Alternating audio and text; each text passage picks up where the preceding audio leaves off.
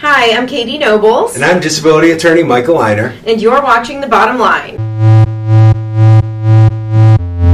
Today's topic, disability benefits after a stroke. So, Michael, we know that this is American Stroke Month, so we're talking a lot about it on all of our social media, but let's talk a little bit about getting disability benefits after a stroke. Yeah, so the first thing to understand if you're applying for disability benefits after a stroke is there's actually a time marker when Social Security really focuses on. So, initially after the stroke, I get a lot of calls from families who tell me that they had a loved one who's non-responsive, they can't walk or do anything, and they just had a stroke in the last few days.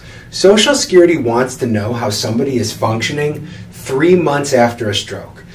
Most medical professionals will say that 90 days is a good marker for how much better somebody is likely to get, how much they're likely to improve after having, the insult to their brain. And so that 90-day marker is really huge. Then with stroke symptoms, they mimic so many other impairments that we help with.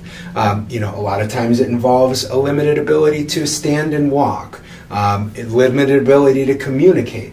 So really it's about how the person is impacted, but really at that 90-day marker. All right, thank you so much for answering that. And we're answering all of your questions. If you want to submit one, all you have to do is drop it in the comments or go to our website. That is LeinerLegal.com.